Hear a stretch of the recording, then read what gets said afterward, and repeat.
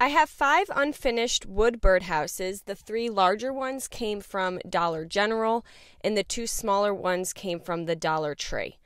I'm going to start with the larger one that has the printed design on them, and I'm going to remove the center wooden dowel on all of the birdhouses.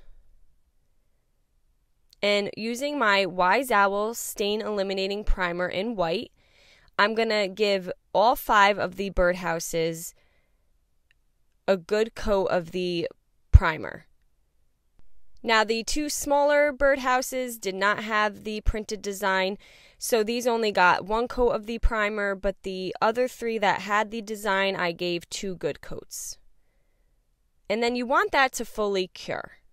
Now, on the 3 larger birdhouses, I used Wise Owl Higgins Lake on the front and the sides.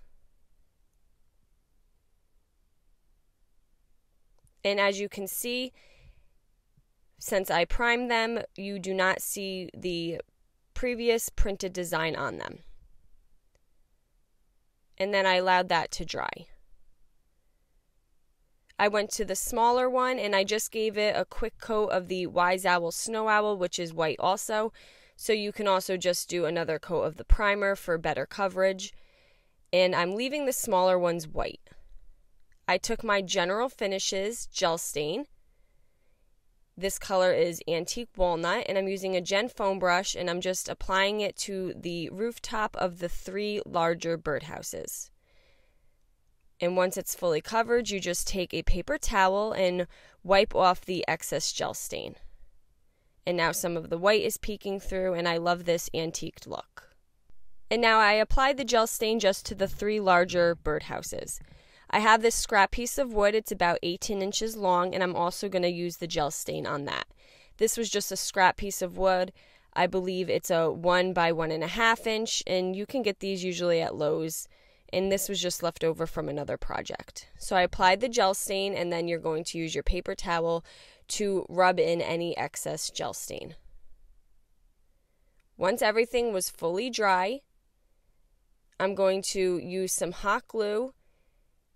And starting with the larger birdhouse, I'm going to center it on the piece of wood.